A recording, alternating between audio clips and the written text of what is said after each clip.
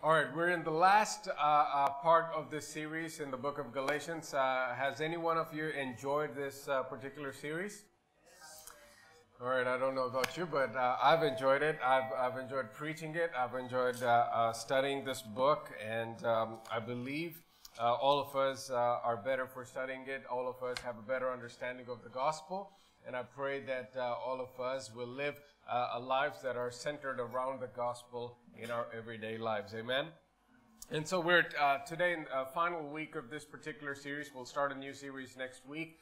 And so as we're wrapping things up, we're in the last chapter of the book of Galatians. And so Paul is wrapping things up with all of the things that he has talked about in the last 5 chapters.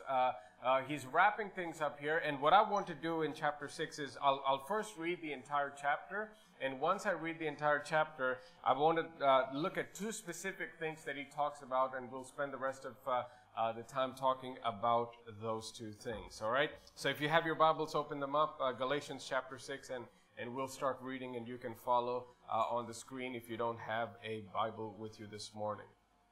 Dear brothers and sisters, if another believer is overcome by sin and you are godly, those who are godly should gently and humbly help the person back onto the right path. And be careful not to fall into the same temptation yourself. Share each other's burdens, and in this way obey the law of Christ.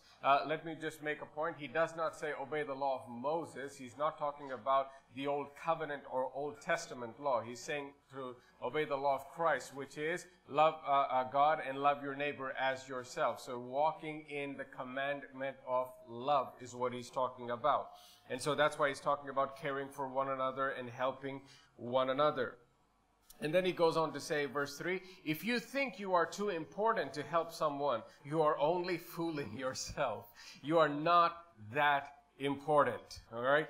Verse 4, pay careful attention to your work, to your own work, for then you will get the satisfaction of a job well done. And you won't need to compare yourself to anyone else. For we are each responsible for our own conduct. Verse 6, those who are taught in the word of God should provide for their teachers, sharing all good things with them. Don't be misled. You cannot mock the justice of God. You will always harvest what you plant. Those who live only to satisfy their own sinful nature will harvest decay and death from the sinful nature. But those who live to please the Spirit will harvest everlasting life from the Spirit. So let's not get tired of doing what is good. At just the right time, we will reap a harvest of blessing if we don't give up. Therefore, whenever we have the opportunity, we should do good to everyone, especially to those in the family of faith. Verse 11, notice that what large letters I use as I write these closing words in my own handwriting. Those who are trying to force you to be circumcised want to look good to others. They don't want to be persecuted for teaching that the cross of Christ alone can save. And even those who advocate circumcision don't keep the whole law themselves. They only want you to be circumcised so that they can boast about it and claim you as their disciples. Verse 14, as for me, may I never boast about anything except the cross of the Lord Jesus Christ. Because of that cross, my interest in the world has been crucified, and the world's interest in me also has died. It doesn't matter whether we have been circumcised or not. What counts is whether we have been transformed into a new creation. May God's peace and mercy be upon all who live in this principle, all who live by this principle. They are the new people of God. From now on, don't let anyone trouble me with these things, for I bear on my body the scars that show I belong to Jesus. Dear brothers and sisters, may the grace of our Lord Jesus Christ be with your spirit. Amen. Now, you can see that as he's coming to the close, he's greeting all the people, or he's talking about all the things that they need to be doing and the way they need to live a godly lifestyle. And then towards the end, he again talks about circumcision just to make sure everyone still understands the point of their faith in Christ and in the work of the cross. And then at the end, he says in verse 17, I like how he closes it. He says, from now on, don't let anyone trouble me with these things anymore. It's like, I've had enough. This letter should settle all your doubts, all your questions, all your fightings and ramblings about what is taking place. Don't bother me with this anymore. This is my final, judgment, or this is my final verdict on all of these things that have been going on in the church. All right. So there's a lot that we can talk about, but for sake of time, I picked two different things that I really want us to focus in on. So let's jump to verse 6. Galatians 6:6. It says, those who are taught in the word of God should provide for their teachers, sharing all good things with them. And then he goes on to say, don't be misled. You cannot mock the justice of God. You will always harvest what you plant. All right.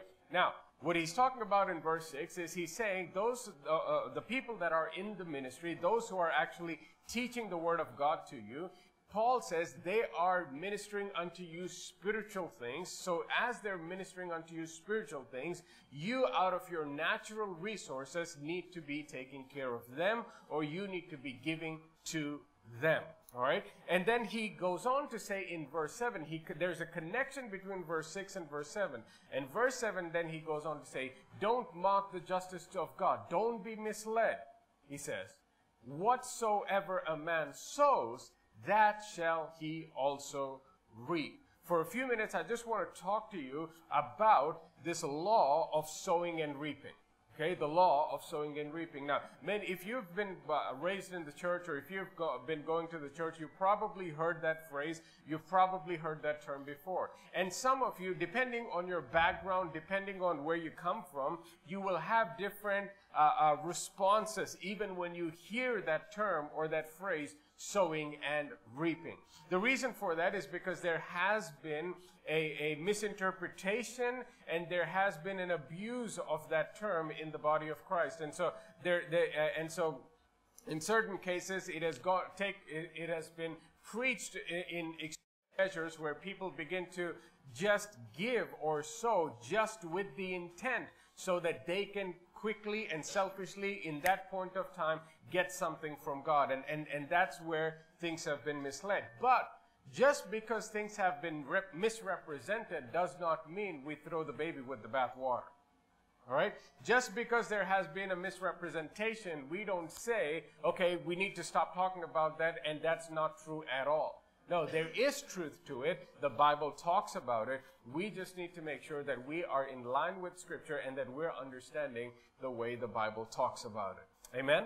So even one of the best ways to judge whether we need to believe something or whether we need to begin to practice something in our lives is quickly look at the life of Jesus and what he had to say about that. So Luke chapter 6, please, if you can turn your Bibles there. Luke chapter 6 and verse 38.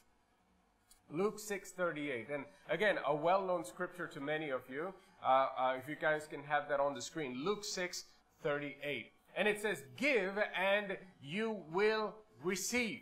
Again, in other words, you can say, sow and you will harvest. Give and you will receive. Your gift will return to you in full. Pressed down, shaken together to make room for more. Running over and poured into your lap, the amount you give will determine the amount you will get back. All right? Now, how many of you have listened to this verse or read this verse before? All right? Pretty much all of you. How many of you actually ever understood what it meant by pressed down, shaken together, running over? Right? We all know the part where it says, give and it shall be given unto you. And it goes on to say, in King James, it will say, pressed down, shaken together, running over, shall men give unto your bosom. With the same measure that you give, it shall be measured back to you. What the heck is pressed down, shaken together, running over? Well, you see, he's talking about to people from an agricultural society at that point. And so what used to happen is when the harvest would come in, they would collect them in barns. And when the in these containers, and when those containers were filled, there used to be times where the owner might say, okay, one of these containers, you can keep them for yourself. He would give it to the people that were working there. And so what they would do is, now, if there is a container that says, you can fill up that container and take that home with you, what are we going to do? We maximize how much goes into that container. Right? You say, if I say, hey, here's a shopping cart, anything you put in that shopping cart, fill it up, that's yours. What are you going to do? You're not going to put 3 items and say, okay, this is enough. You're going to try to adjust. It's like packing a suitcase. If any one of you have traveled with children or family or kids, what do? You maximize, you press things, you fold things, you bend things, you try to do whatever you can to maximize what can fit in that suitcase or in that container. So also with this agricultural society at that time, what they would do is they would press it down and then shake it. And what happens when you shake? It settles down. So you press down, shake it together, running over. They would fill it up, and when they would carry it, some of it would be spilling out. But they would fill it so much so that even if things are spilling out, by the time they get home, it's still full, overflowing. So what Jesus is saying here is he's saying, give and it shall be given unto you. Right? In other words, sow and you will receive a harvest. What kind of harvest will you receive? Jesus says it will be pressed down, it will be shaken together and running over. And he says, with the same measure that you give, it will be measured back to you. In the New Living, it says, the amount you will, the amount you give will determine the amount you get back. In other words, the amount you sow will determine your harvest, right? So if you're expecting any farmer that sows, he sows in proportion to the harvest that he wants to get, right? If you have 1 acre of land, if you're a farmer, you don't plant on just, a small part, or you don't plant for a quarter of the acre and expect, I want to get a harvest of 1 acre. No, you're not. Whatever you plant or sow will determine what you receive. Now, here's the thing. Jesus is also talking about this in financial terms. All right? He's not just talking, again, especially when you go back to Galatians chapter 6, Paul there specifically is talking about blessing or, helping those people who are preaching the gospel. So the people in the fivefold ministry, all right? Now, today, I'm not asking for your gifts. I'm not raising up a special offering, so don't worry about that. But I want you to know that this truth is still valid for us today. All right? Now, because we don't, see, you'll be shocked at the number of people that have actually come and blessed me or given and say, Pastor, this is for you. Thank you for what you do. Do you know, again, please understand, I'm not saying this so that I can get something from you, okay? But in my time of pastoring here, I've had, I think, two people who've come and said, Pastor, this is for you. Now, there are a lot of people that will come and place something in my hand, and it's their tithe. That tithe goes directly to the church. I don't take not 1 rupee out of anything that is placed in my hand. The only time I put it for myself is if that person comes and say, Pastor, this is not for the church, this is for you. And I've had 2 people come and do that so far. All right? So, in other words, what I'm saying is there are things in the Word of God which are still true for us today, but a lot of us, because we've never been taught, we've never been groomed in those things, we have never practiced that in our life as well. Okay? And if we don't practice certain things that are still true for us today, what happens? We still will miss out on the things or the results of doing those things in our lives. Amen? So, one of the things that we need to understand, and if you're taking notes, write this down. What you keep is all you will have. What you keep is all you will have. I know it sounds very profound, but write that down, because sometimes, even though it's so simple, we don't really think through that. What you keep is all you have. What you give, God multiplies. What you keep is all you have. What you give, God multiplies. Now, let's go to 2 Corinthians chapter 9, please. 2 Corinthians chapter 9. Let's see what it says here. It's just one chapter before, one book before the book of Galatians. 2 Corinthians chapter 9, and starting from verse 6. And before we read, and write this statement down as well. You reap more than you sow. You will always reap more than you sow. That's just the law. That's just how things work. You will always reap more than you sow. All right, 2 Corinthians chapter 9, and starting from verse 6. Let's see this. All right. Remember this. A farmer who plants only a few seeds will get a small crop. But the one who plants generously will get a generous crop. You must each decide in your heart how much to give.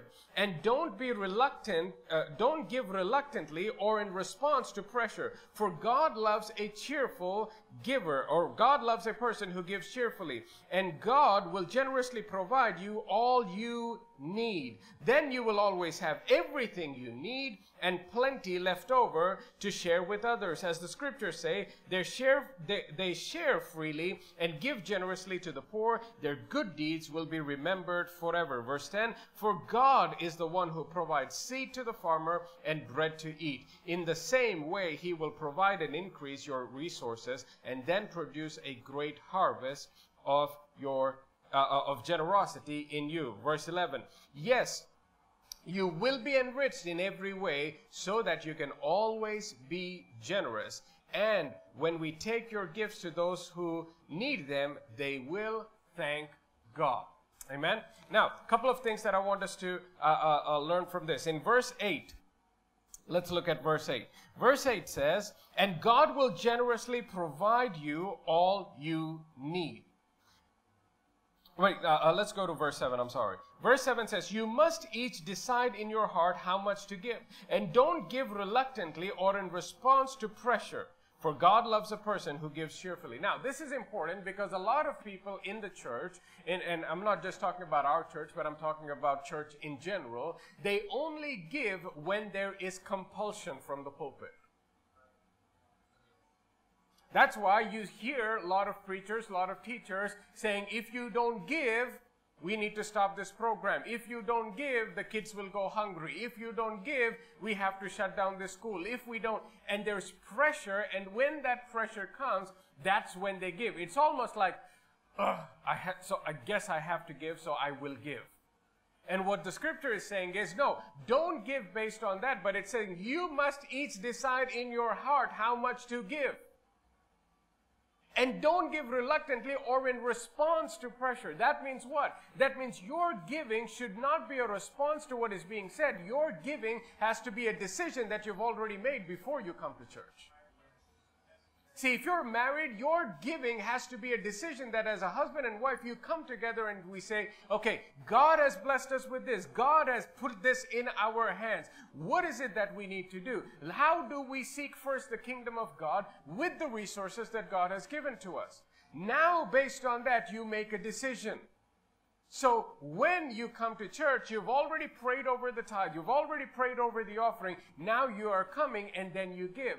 But how do most Christians work through this in their life? We just walk into church when the pastor starts putting pressure on money.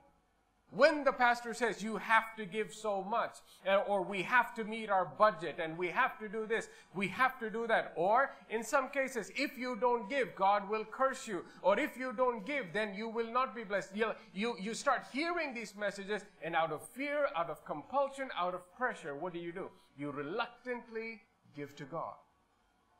There's no cheerfulness in your heart. There's no gratitude in your heart. You're not doing it out of joy, but you're reluctantly giving unto God. And the Bible says that's not what God is looking for.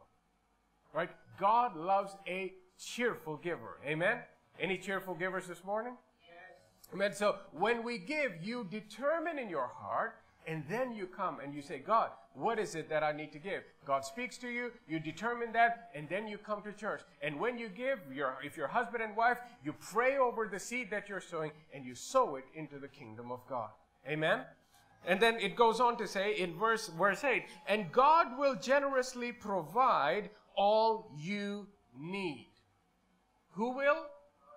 God will generously provide all you need. Here's one other thing that I want you to write down. You cannot outgive God. You cannot outgive God. There's never going to be a time where you will outgive God in your life, in any area. And that includes finances as well. That includes finances as well. You can never outgive God. And then he goes on to say, let's jump to verse 10. For God is the one who provides seed to the farmer and then bread to eat. In the same way, he will provide and increase your resources and then produce a great harvest of generosity in you. This is such an amazing scripture. He says, God will provide seed to the sower and bread to the eater. Now, you have to know in your life whether you are a person that is sowing or you're a person that is eating. The problem, most Christians have problems financially is because they eat their seed. That's the problem. We have problems financially. Christians, we are not supposed to live in financial lack for the rest of our life. I'm not saying that every one of you will become millionaires tomorrow. That's not what I'm saying. But for those of you who say Jesus was extremely poor, I don't want to get into this because it'll take too much time. But I will say this. He never lacked anything. He never lacked anything. So at the least, I'm not saying everyone needs to become a billionaire by next month, but at the least I'm saying we're not supposed to lack. Now, you can take a look at certain other examples. Well, that was a great man of God and he did not have money. So what? He is not your example. Who is your example? Jesus is.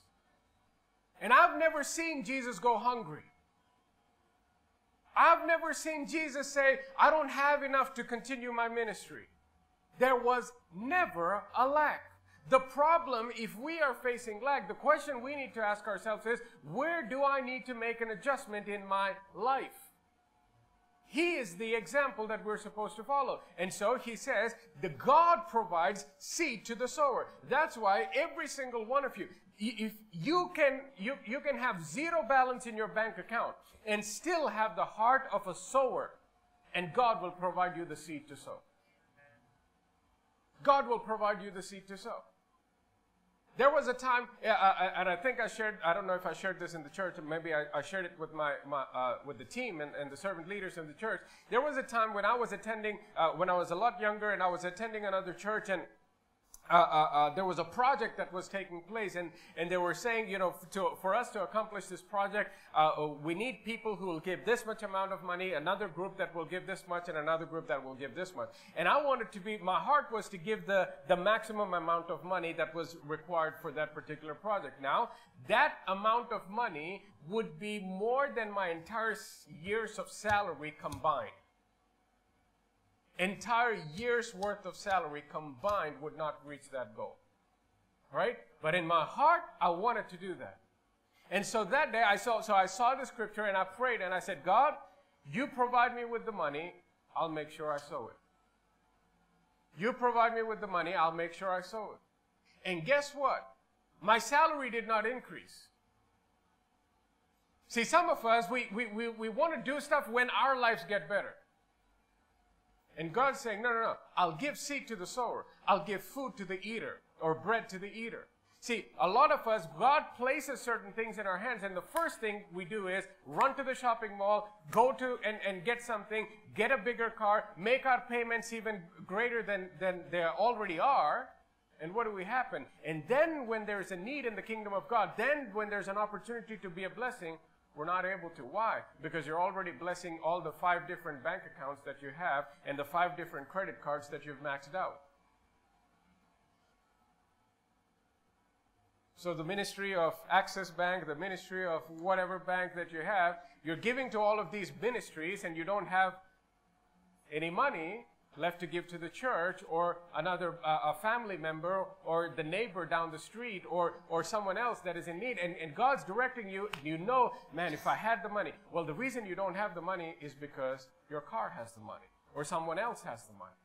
And God is saying, I will give seed to the sower. I will give bread to the eater. If we're careful and if we understand, every single month when you get your money, if you say, God, what is the seed in this? So at the minimum, if you call yourself a Christian, if you're coming and if you want to see God move even in your finances, at the minimum, 10% is the tithe that is established in the Old Covenant, Old Testament. Again, I know if we want to get really technical, the tithe is way more than 10%, actually, in the Old Testament. Okay? But I'm not even getting technical. I'm just talking about a person that is generous in their giving. A person with a generous heart. Amen?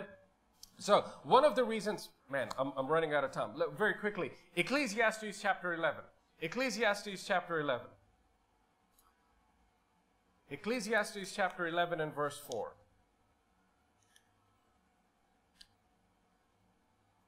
See, one of the reasons why people are afraid to give and trust God in their finances, here Ecclesiastes 11:4 says, farmers who wait for perfect weather never plant. Farmers who wait for perfect weather never plant. If they watch every cloud, they never harvest. You know why certain Christians are afraid to give their money? Because they're looking for the perfect scenario.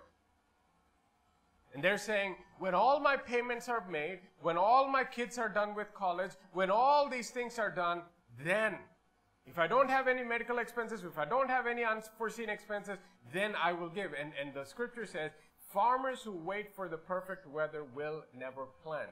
Some of the reasons why going Christians never give in the offering, never give or never live a generous life is because they're waiting for the perfect time. And here's the thing. If you wait on circumstances, you are never going to walk by faith. Looking at the circumstances will cause you to not walk by faith. And that's why it's not based on circumstances, but God says you need to determine in your heart. Let's look at that in the Amplified Version. Same verse, Ecclesiastes 11. Okay, he says, he who observes the wind and waits for all conditions to be favorable will not sow, and he who regards the clouds will not reap. So in other words, how are we supposed to live? That's why every single time you see from the Old Testament to the New Testament, it was in their time of need, it was in the time of lack that people used to sow. Why? If you're a farmer and if you have very little seed left, the best decision that you can make is make sure you sow that seed. And don't eat it up. Why? If you eat it up, that's one meal. If you sow it, it can be multiplied for your future. Amen? All right. A couple of things. Philippians chapter 4, please. Philippians chapter 4. Philippians chapter 4 and starting from verse 15. Philippians and in the New Living Translation, please.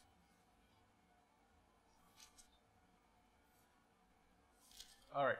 Philippians chapter 4 and verse 19. It says, as you know, you Philippians were the only ones who gave me financial help when I first brought you the good news and then traveled on from Macedonia. No other church did this.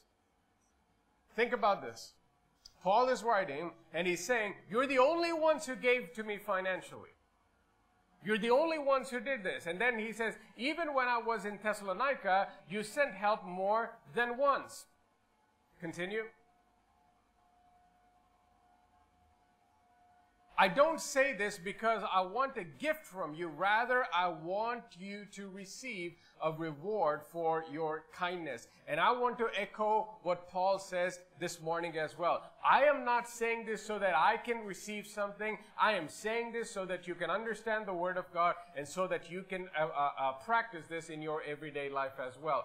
At the moment, I have all I need and more. I am generously supplied with the gifts you have sent me with Epaphroditus. They are a sweet-smelling sacrifice that is acceptable and pleasing to God. Now, think about this. What he's saying is, what you have given to me is a sweet-smelling sacrifice and acceptable to who? But I thought he gave to Paul. The people gave to Paul, and Paul says, what you have given is sweet. It is a sweet-smelling aroma to whom? Not to me. He says, what you're giving me is making God happy. Your giving is making God happy. And he says, that's why he says, I'm not saying this so I can increase for my benefit. He's saying, I'm saying this so that it may be beneficial for your account. Amen? And it says, and this same God who takes care of me will supply all your needs from his glorious riches, which have been given to us in Christ Jesus. Now, Philippians 4:19, many of us know this scripture. My God will supply all your needs according to his riches in glory in Christ Jesus. But when you read it in context, what he's saying is, he's not saying that to everybody. He is writing it to the people in Philippi. And he's saying, hey, nobody has given to me, but you guys did. Nobody has done this, but you guys did. And because of that, he says, and my God. He's not saying, and our God will give. What he's saying is, you have given to me, and what you've given to me is a sweet-smelling aroma in the eyes of God, or in the nose of God, or in the sight of God. And he's saying, because you have given to me, and because it's a sweet-smelling sacrifice unto God, now guess what? Because you have given, now my God will supply all your needs according to his riches in glory in Christ Jesus. So what's happening? So again, we're seeing that the law of sowing and reaping is still a very important thing for us as New Testament believers. Now, this does not go under works. This is not you trying to buy a miracle from God. This is you understanding God is already generous to you, that God has already blessed you. Now that God has already blessed you, now that God has been generous to us, now out of that generosity, we love one another, we care for one another, and we live a generous life just like God does. Amen? Amen. Now, as we continue, again, go back to Galatians chapter 6, please. All right. Now, I really need to rush for lack of time. Galatians chapter 6 and verse 12. The second thing so the first thing that we picked up from this particular chapter is the fact about sowing and reaping. The second thing that I want us to look from this chapter or take away from this chapter is about boasting in the cross of Christ. Boasting in the cross of Christ. Now, it starts off in verse, let's start off with verse 13. And it says, and even those who advocate circumcision and keep the whole law themselves, they only want you to be circumcised so that they can boast about it and claim you as their disciples. Now, verse 14. As for me, may I never boast about anything except the cross of our Lord Jesus Christ. Because of that cross, my interest to the world has been crucified, and the world's interest in me has been crucified. Now here's the question. Paul says that he boasts in the cross of Christ alone. The question in our lives is, you see, every one of us boasts about something in our life. The question is, what are we boasting about? Every one of us boasts about something. We can boast about our family heritage. We can boast about our intellectual strength. We can boast about our good looks. We can boast about the money that we have. We can boast about our children. Boast about the car that you drive. Boast about the house that you live in. Boast about the education that you have. Boast about the connections that you have. We boast about different things in our lives. And Paul says, I boast in nothing but the cross. Well, what does that mean, to boast in the cross? Well, you see, to boast in the cross means, well, let me say it this way. The cross is actually very offensive to people. Right? The Bible talks about the offense of the cross. Why is the cross offensive?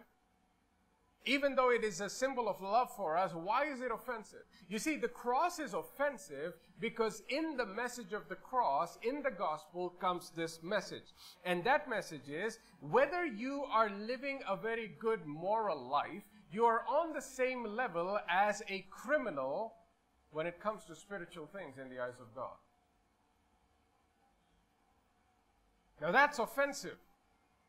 Why? Because religion is good, people will say. And people will say, every one of us living a moral of my life. Morally, I didn't kill anybody. I didn't, steal anything from people. I've been a good person all my life so far. And you're telling me that the way I get saved is the same way a criminal who murdered people gets saved? And the message of the cross is, yes. The message of the cross is offensive in that way because what the gospel is saying is, hey, I know you lived a good life. I know you didn't kill anyone. I know you didn't rape anybody. I know you didn't commit adultery. On the other side, there's a guy who murdered people, who did atrocious things in his life. And the gospel says, I know what you did was very wrong and you didn't do those things. But right now, in order to get saved, both of you are in the same boat. Both of you are on the same level. And the only way for both of you to get saved is to receive what Christ has done for you on the cross. And that is offensive to people. And it's hard. And even though if you might be born in a Christian family, you might have been raised in a Christian home all your life. And if you never struggled with that, you've never really understood the meaning of the cross. If you've never oh my God, what that means someone can have the heart of Mother Teresa. And another guy on the other side can be a cruel dictator killing people left, right, and center. And you're saying they're on the same level in the eyes of God in order for them to get saved. The message of the cross is, yes. And I don't care if you're born in a Christian family. That's a hard thing to take. And you need to wrestle with that. And you need to come to grips with the offense of the cross. And then if you go down to verse 13. Let's read from verse 13 to, or we read verse 13. Let's read verse 15. It doesn't matter whether we have been circumcised or not. What counts is whether we have been transformed into a new creation. In other words, what Paul is saying is, he's saying boasting in the cross makes you a new creation. Boasting in the cross makes you a new creation. Now, what is a boast? The boast, right now we can think to boast is to be prideful or arrogant about something. But the way boasting actually originated, it's a way in which, it's the way in which an army would, encourage one another, rile themselves up before going into battle.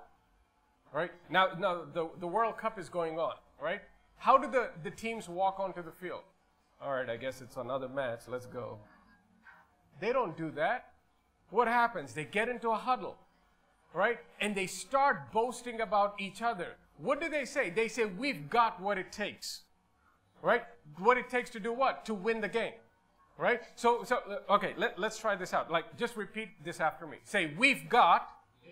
Come on, that's pathetic. All right, let's try that one more time, all right? Let everyone say, we've got what it takes. We've got what it takes. We've got what it takes. Well, you're ready to play the game now. Right? That's boasting. Now, I know maybe Jones is the only guy who can kick the ball in the right direction. And we'll be a pathetic team if we go on the field right now. But what that does is you're boasting in that point. So now to boast in nothing but the cross alone. In other words, the way when I was reading it and when I saw this, I said, now confessions made all this more sense to me. Confessing the word makes all the more sense. Why? What you're doing is you're boasting in the cross alone. So in any area of your life, no matter what situation you're looking at, you say, I've got what it takes. Why? Because of the cross. I can do it. That's why when you say that's why this is a very subtle thing.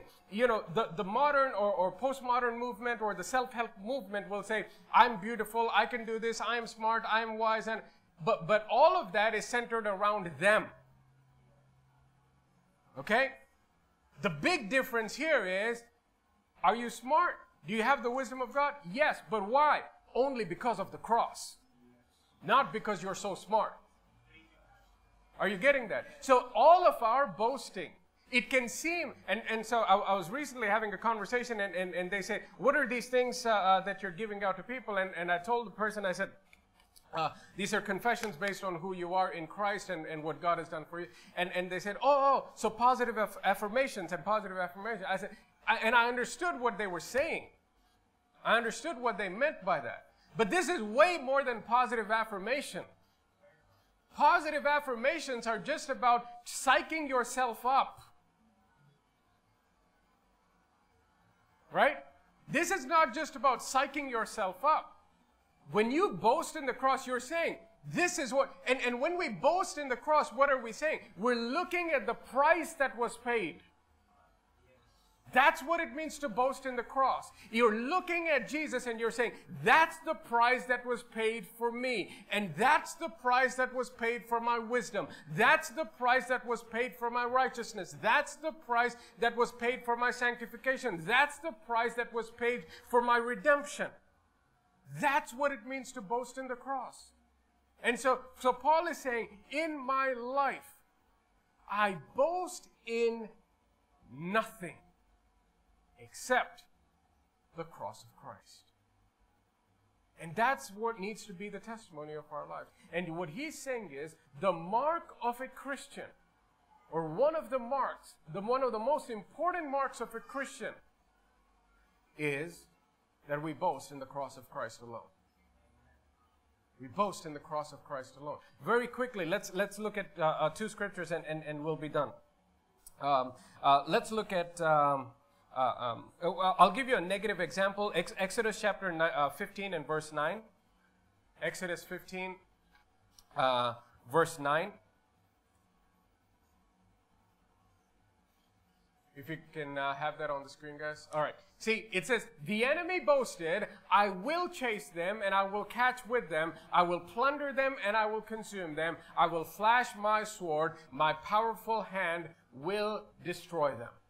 All right, that's a boast, like we talked about when the armies used to boast and get ready for battle. Now, how are we supposed to boast? Go to Jeremiah chapter 9. Jeremiah chapter 9 and verse 23. Jeremiah chapter 9, verse 23 and verse 24.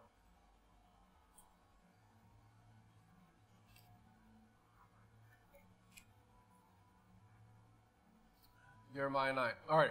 And it says, this is what the Lord says. This is the way we're supposed to boast right here. Don't let the wise boast in their wisdom. Remember what I said. We are supposed to boast, and all of us do boast. But the question we need to ask ourselves is, what are we boasting in? So he says, don't let the wise boast in their wisdom. So for the world, it's like, wait, that's all I've got. And if you're telling me I'm not supposed to boast in that, what am I supposed to boast in? All right, he goes on to say, or the powerful boast in their power, or the rich boast in their riches. All right, continue. But those who wish to boast should boast in this alone, that they are truly known by me and understand that I am the Lord. What do we boast in? God knows me. I'm a child of God. That's why when we sing the song, I am a child of God, I know who you say I am. What are we doing? We're boasting in Him. We're worshiping Him because of what He has done. We're not saying I'm a child of God because of my talents. We're saying I'm a child of God because He paid the price for me. And then He goes on to say, who demonstrates unfailing love and who brings justice and righteousness to the earth, and that I delight in these things. I, the Lord, have spoken. How are we supposed to delight? That's the way we're supposed to delight. The way we are supposed to delight is not in the things of this world, not in the things that you were able to possess, not the things that you were able to be given by your parents or family or different things or the people around you. But the one thing that you and I get to boast in is to boast in the work of Christ on the cross. And that's why the Apostle Paul says, I boast in nothing except. Again, that's why the religious things, please understand, what is he saying? He's saying the Judaizers, they're asking you to be, or they're telling you to be circumcised. Why? So that they can boast. So they can boast. I was able to get him to do that. And so if we're not careful, that can creep into our lives, and we'll say, you know, I've read the Bible 3 times this year.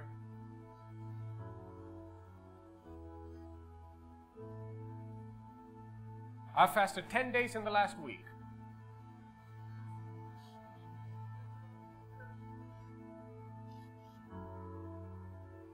Right? You boast. I've given so much. Do you know how much I gave to the church?